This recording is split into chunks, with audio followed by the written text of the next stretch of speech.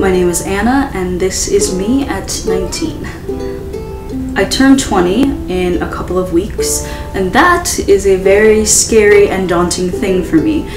I am no longer going to be a teenager. Instead, I will be in my 20s. When people refer to me and my age, they will say, she's in her 20s. And I don't know why this is such an intimidating thing, but for some reason it is. Maybe I'll have more accountability. Maybe I'll have to be more responsible. And it just seems like things are going by quickly.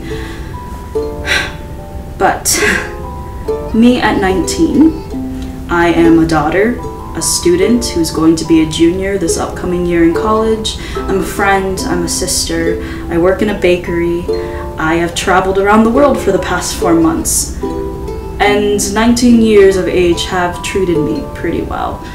These are my favorite clothes. This is what I wear on my face. These are some of my favorite shoes. And these are some of my absolute favorite people.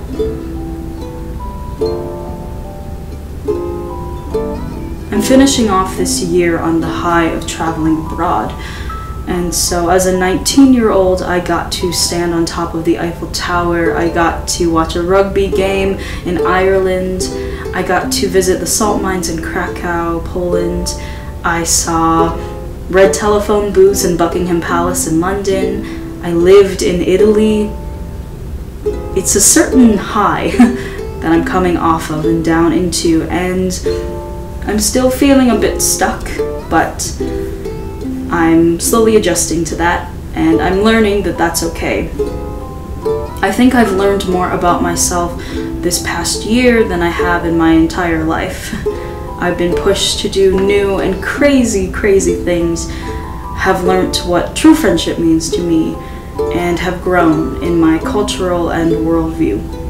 And it's been really rewarding. And though this upcoming year seems a little less cookie cutter exciting, I'm eager to see what this 20th year of age will bring, and how this new 20-year-old is going to be at the end of it.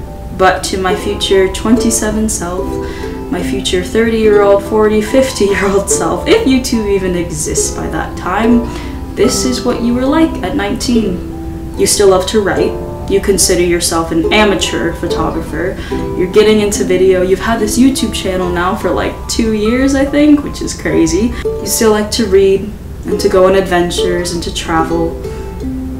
You do a little bit of cooking and baking here and there, and you're just trying to find yourself like everyone else is. But luckily, you have a bunch of amazing people at your side, and I have a feeling that things are going to be okay.